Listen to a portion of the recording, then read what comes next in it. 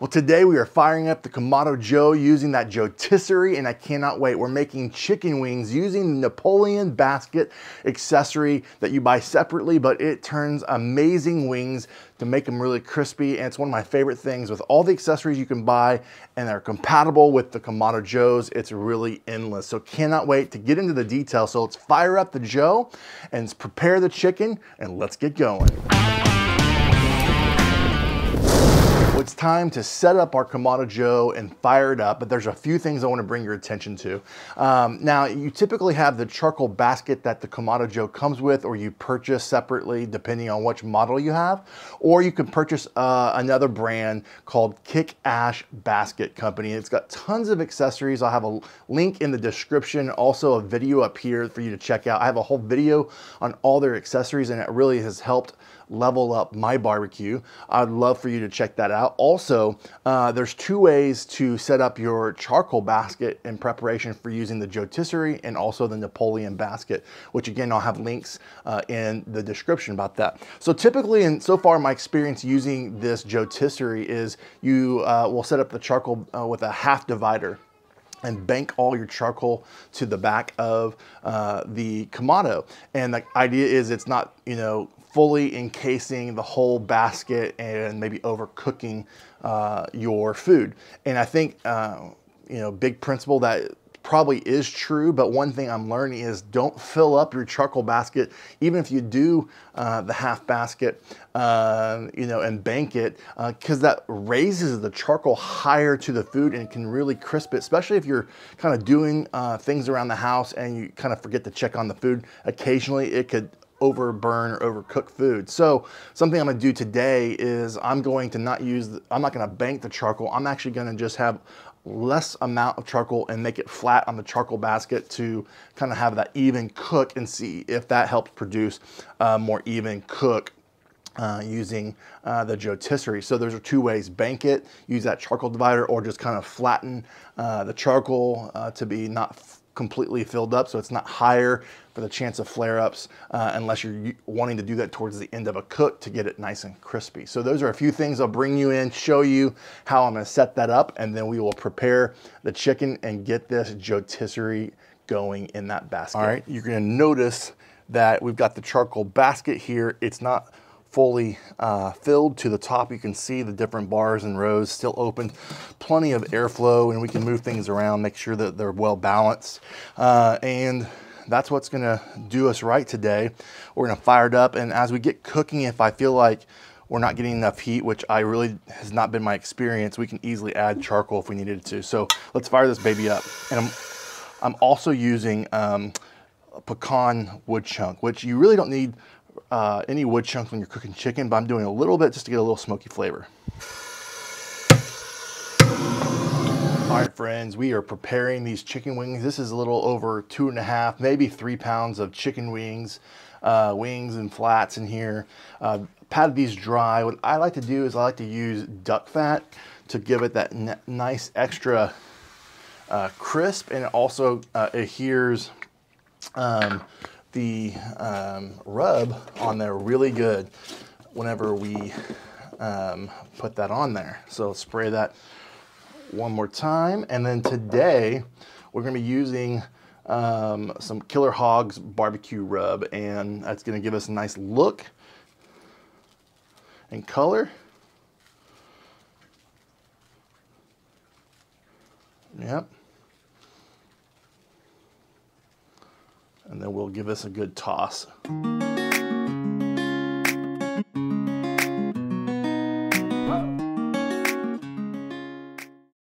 All right, now that we got those wings rubbed on, we are going to use duck fat spray to get the inside of this, and not that I need to get the outside too much, but I'm gonna go ahead and do that as well. This is just another precaution to help the chicken and the rub to not get overcooked, and really not to get too sticky inside the Napoleon basket. Now, different people say it's a mess in this thing, And there's just no doubt about it. You're cooking, you're gonna get accessories dirty because you have rub and things like that. But this is just another extra step to help us protect that. We can easily do some warm water and dish soap at the end of our cook to help get this cleaned up as well. And then we're gonna toss these in the basket, and I've already put the Joetisserie bar in here, and this is probably about 85 to 95% secure here. It's not going anywhere.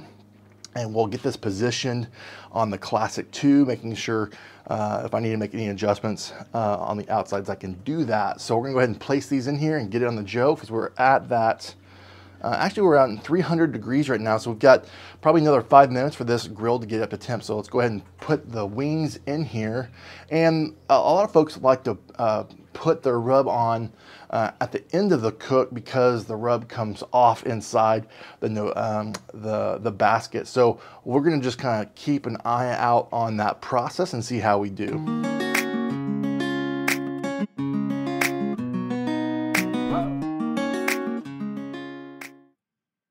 All right, friends, we've dialed in the temperature at 400 degrees.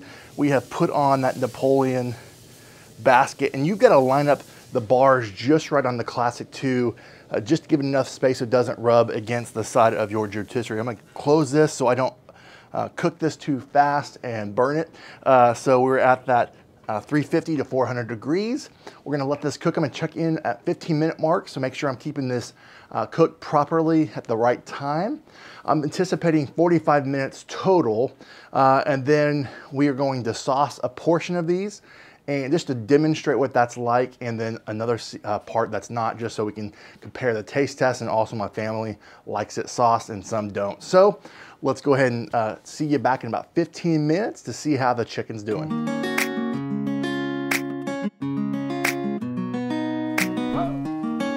Okay, so we've checked this at the 120 mark. I just probed some of these at 150 to 160 throughout the basket. We'll let these cook for another 5 minutes.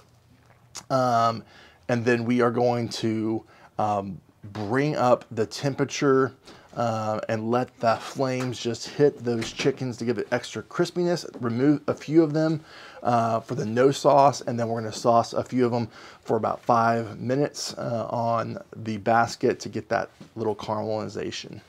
All right, friends, what I like to do is, now that we hit that 165 at 170 mark, I am going to lift up the lid and let this the flames just kiss the wings here on the Napoleon basket, and just let it get a little bit crispy.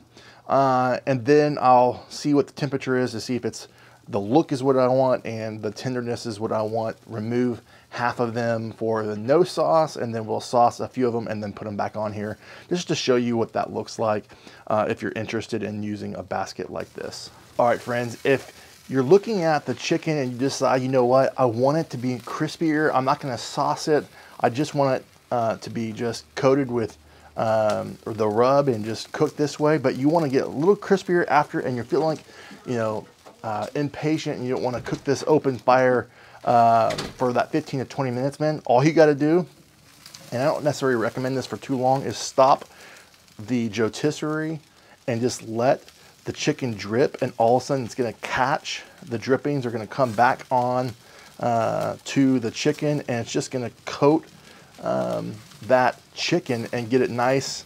And you can see how that fire is just starting to raise up as the drippings go on, and it's going to start catching even more of that chicken to give it nice color.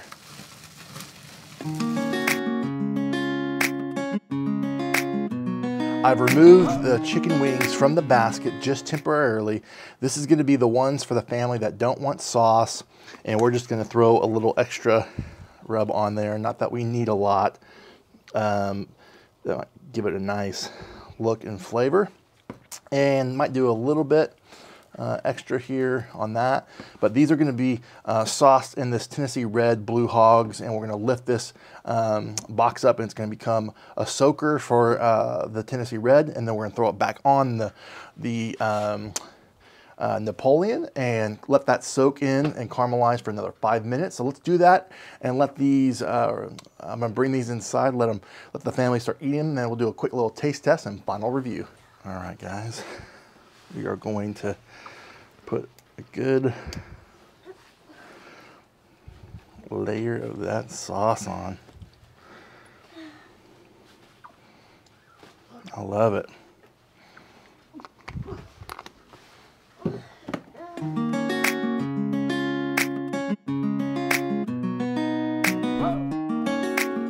All right, friends, we have sauced up the second half of these wings because I just want to demonstrate what it's like to sauce these and put them back in the basket. And the deal is, I know I'm going to need to clean this anyway, so I don't mind saucing it, and then we'll just soak it overnight and see how we do. But I even still have, with less charcoal, I still have a lot of charcoal left, and it's starting to heat back up. I'm going to leave the dome open to allow that sauce to tack on and crisp up on that chicken. And then we will, I'm going to probably do this for maybe 5 to 7 minutes, not too long, because we have already got the doneness we're looking for. Don't mind a little bit more crispiness, and just kind of compare the taste with the sauce and that rub in the basket this way, and tell you kind of how it turns out.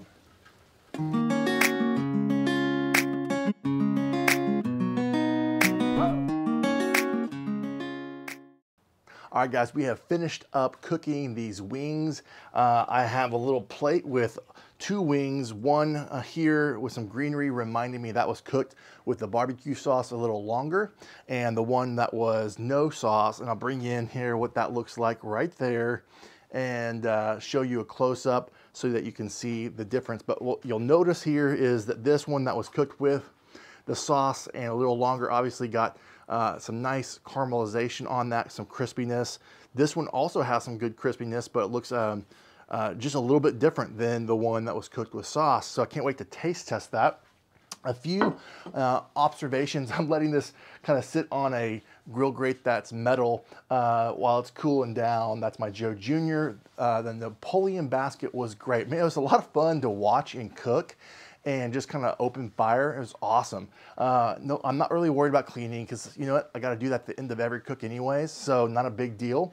A few observations. These have these little screw knobs here that you want to make sure that they're straight, not hitting your classic, because I mean it's a tight fit, but it actually works. So it's a cool, you know, third-party accessory that you might want to consider. And I was able to cook pretty much 3 pounds of chicken wings, no problem. I can't wait to taste this. Another observation is the way I set up my charcoal. I really like having a flat bed of charcoal and not having to bank it.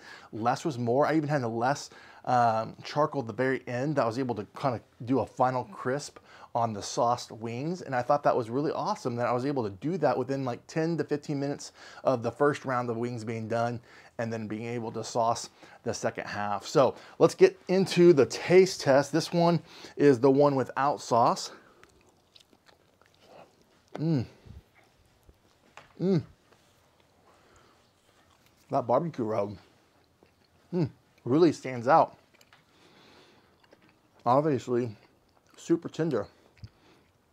Easy to bite in, really solid flavor. I really like that rub. It's got just a sweetness to it. I added a little red sauce to this to give it a little bit more of a twang to it. So let's see what that does. And I like the crispiness of it. Wow. That is super good, guys. Wow. I want to keep going. That sauce, it doesn't overdo it, but it gives it a nice little kick towards the end, especially in that kind of back end as you're swallowing. It's just super tasty. I like both of them, but I really like it sauced, especially with that red sauce. It gives a nice sweet but yet kick to it, and that caramelization of the on the chicken wing, man, it really gives a nice good crunch. So I can't wait to finish these off camera And I just want to remind you, check out all the videos and recipes. I'll put a few videos up here at this point for you to check out, or different playlists. If you're new to Kamado cooking, I've got a whole set of playlists for you to start there.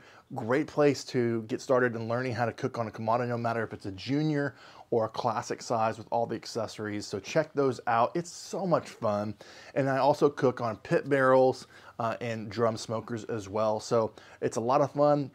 If you want to learn the basics of barbecue and we grow together, then definitely subscribe to the channel, turn on notifications so you don't miss any videos that we produce. And occasionally we'll do some fun barbecue shorts and not do full recipes, just do like 60-second recipes.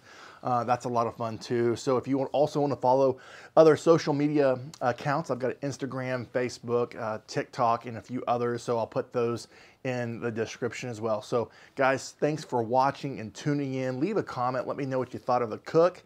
And until next time, less hate, more love, good barbecue, and we'll see you soon.